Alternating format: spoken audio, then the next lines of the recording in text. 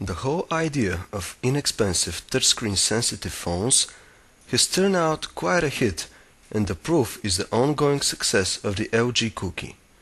We're about to introduce you to its arch-rival, the Samsung Star S5230.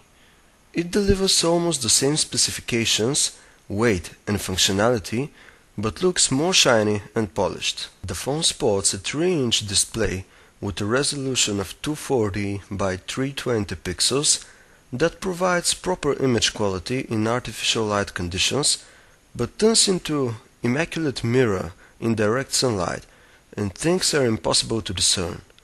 Its resistive display is responsive, but seems a step behind what the competition has come up with. The 3 buttons below are large, have enough travel, and pressing them feels nice and easy, which goes for all other buttons on its sides, with our only gripe being the volume rocker requires some effort to press properly. The phone sports the standard port for the manufacturer, used for both charging and connecting it to a computer, and not a mainstream micro USB port. The camera is on its backside, and unfortunately you have to remove the battery to gain access to the micro SD slot. Samsung has kept the tradition, and the Star S5230 comes running the well-known TouchWiz interface. There are 3 separate home screens to place widgets of your choosing, and you can set one and the same wallpaper on all 3 screens. If you drag a widget outside the active area, it's moved to and appears on the next screen, which actually reminds of Android devices. There's a bunch of preloaded widgets, but it's the one that allows you to download and install additional widgets that we find most appealing. All menus sport colorful icons and look quite cheery. When you get to the main menu, you see the middle icon at the bottom has been changed and now leads to your photo contacts. The option is different from what we saw on the Omnia HD and is more simple, a vertical scroll list that shows contacts pictures. We are pretty disappointed with the searching in the phone book because it feels clumsy and is, unfortunately, not performed as you type letters in.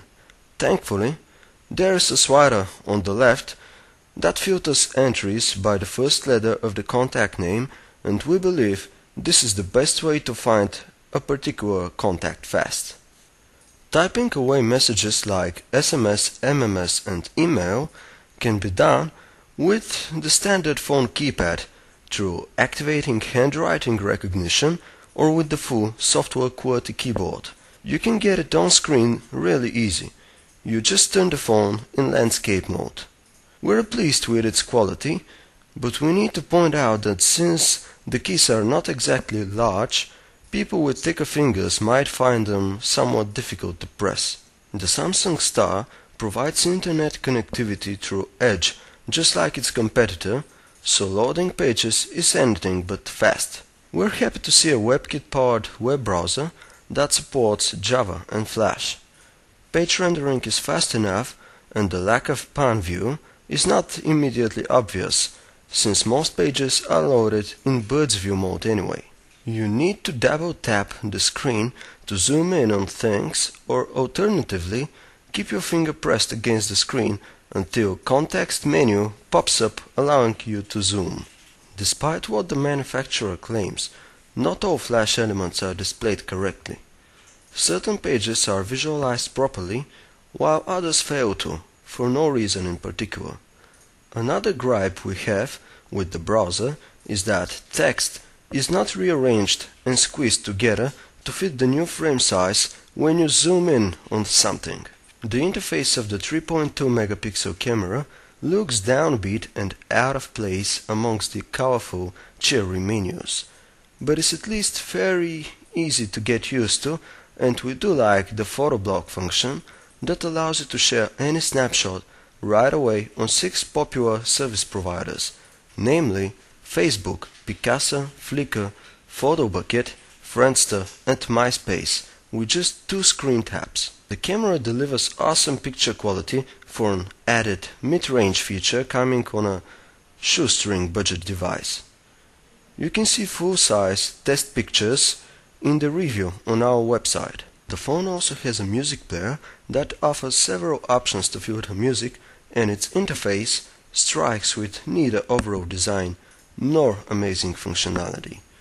The Samsung Star comes with an FM RDS radio with simplified interface, but measures up to its task, so you need not worry you would miss out on breaking news or your favorite radio talk shows. As a whole, the Samsung Star is a decent phone for people on budget that features a touch-sensitive screen, really good camera and spotless functionality.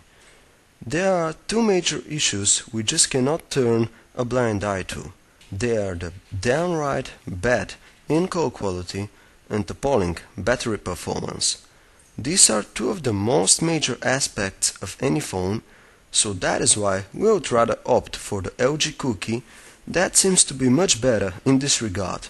Plus, it has a more responsive screen. Please read our full review on phonearena.com to find out more.